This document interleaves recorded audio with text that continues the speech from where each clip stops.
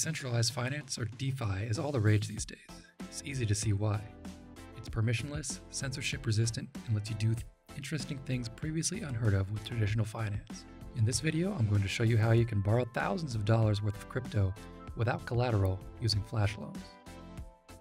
First, if you haven't already, like and subscribe, and make sure to click the bell notification icon so you can stay up to date whenever I post a new video. Wouldn't it be great if you had a huge pile of cryptocurrency at your disposal to trade and profit like the big dogs? Well, now you can with a fairly new concept called a flash loan. A flash loan is simply a way to borrow large sums of crypto using a smart contract. You don't need any background checks or need to put down any collateral either. There's only one catch. The loan needs to be paid back within a single Ethereum transaction. This sounds kind of useless, but Ethereum transactions are actually pretty powerful under the hood. A single Ethereum transaction can execute a whole handful of operations before it is completed. This means you can initiate a flash loan, perform some operations, and then repay at the end of the transaction.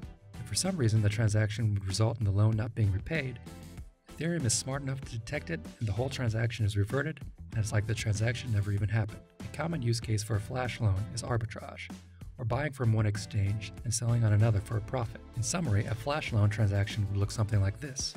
Borrow the funds, buy an asset from exchange A, sell that asset for a profit on exchange B, then repay the loan and keep the profits.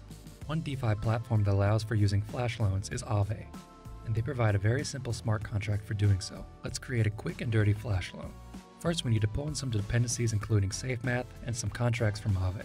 Then create a contract that inherits from the flash loan receiver base. Next, create some variables for a lending provider and the address of the Chainlink token contract, so we can borrow some link tokens. In the constructor, we need to pass the address for the Aave provider contract, for the network we are operating on, and the Chainlink token address. We then call the parent constructor for flash loan receiver base, and then save our contract variables. Next, we need to implement a function called execute operation, which takes a token address called reserve, an amount to borrow, a fee paid to Aave, and any extra parameters we may need. We first check that there is enough Chainlink in the lending pool to borrow. Then we can do our arbitrage. If all goes well, we should have our borrowed Chainlink plus profits. We then finish by transferring the borrowed amount back to Aave. In order to kick off the loan, we need a separate function. This will simply take the amount and any extra parameters. We create an instance of lending pool and call the flash loan method with this contract address, the Chainlink token address, amount we want to borrow, and any extra parameters. And that's it. You can find more detailed documentation for flash loans and Aave's DeFi protocol on their website, linked in the description. If you enjoyed this video, please like and subscribe. Leave any comments and questions down below. As always, thanks for watching, and I'll see you in the next video.